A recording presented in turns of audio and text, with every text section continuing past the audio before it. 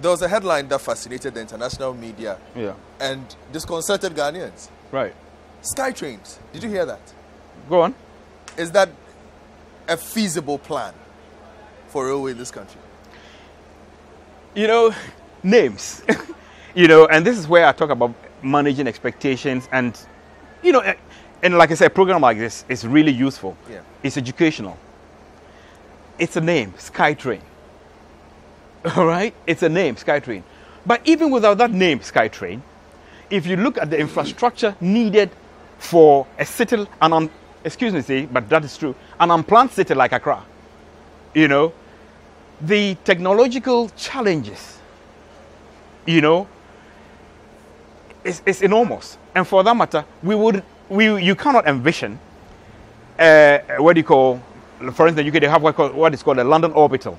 Yeah. It circulates around the whole of London. You cannot envision a metro. Forget the name Skytrain. Just talk about Accra Metro. A metro being a light railway system that services the entirety of inner city. You cannot envision that with the infrastructure that we've got. Look at Circular as an example. We have that train that already applies all the way through to Insawam.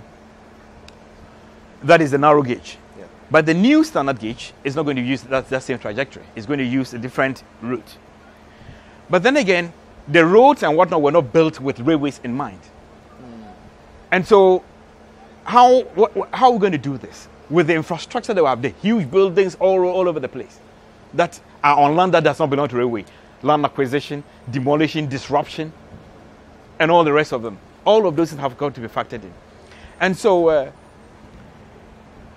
talking about the name Skytrain, like I said, it's just a name. And so when we are looking at the feasibility studies toward the design of a suitable network for Accra, they will of necessity, in many areas, be on raised elevated platforms. So will we call that a Sky Train? This company is just called Skytrain. Okay. You understand? So people play a lot on the name Skytrain. I've heard all the jokes about if I reach Achimota, how will I buy my Nkatie if I'm on the sky? But that is not the point. The point is that any train company that wins the bid to build an inner city network for us will be on elevated platforms anyway.